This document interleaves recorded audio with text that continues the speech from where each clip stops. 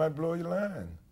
Because, you know, the actor goes up, you know, in the old days they had what was called the prompter, which would be out on stage, but he would be in a little encasement, and a person would blow a line. And even now in theater, you still have people to be working, and the stage manager has to keep right up with the dialogue on the script, because the actor would get out and he'd get in the position and he blows.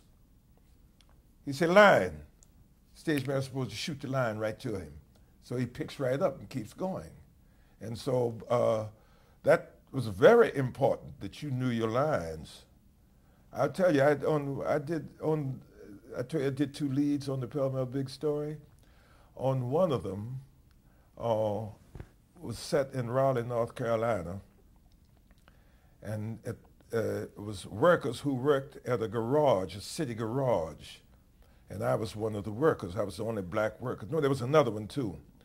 But there's a guy who was Shylocking, you know, loaning money and at some exorbitant rate and so on.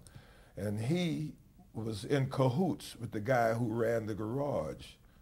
And so he would loan you, say, $10, and he's going to get 12 back or 15 back, or whatever it was.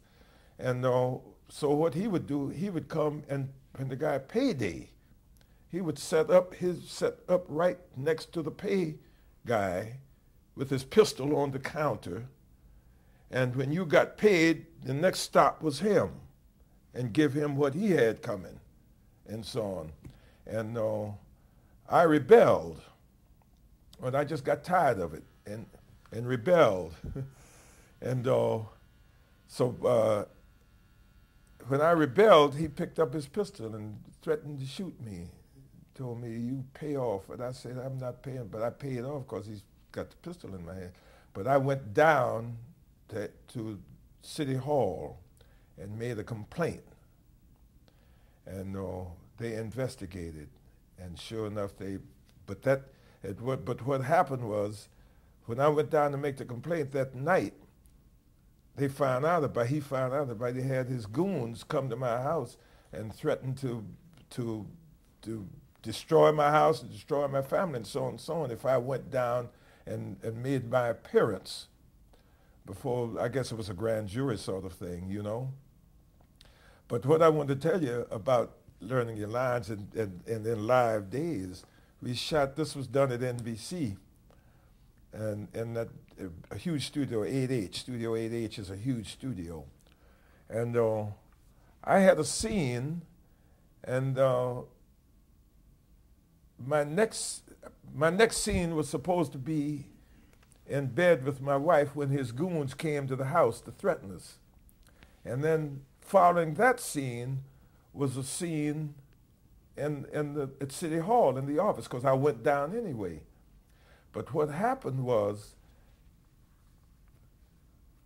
I was almost blew it, because I thought the next scene was a scene in the office. So there I was, I'm sitting up in the office with my Suno waiting for the cameras, because the cameras have to reposition.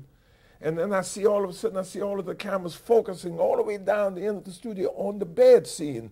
And then, oh my God, I realized that that's where I'm supposed to be. And I ran down and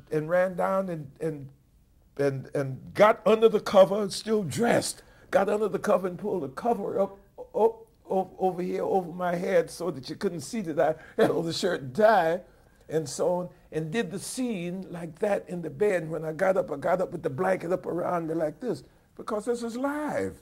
There's no take two. Other than that, you know, you'd say cut and take two. And did that scene, then the next scene was there. But I jumped the stage manager, because the stage manager should have been on top of it for me. You know, I'm a stage manager. I know the stage manager should have caught that, you know.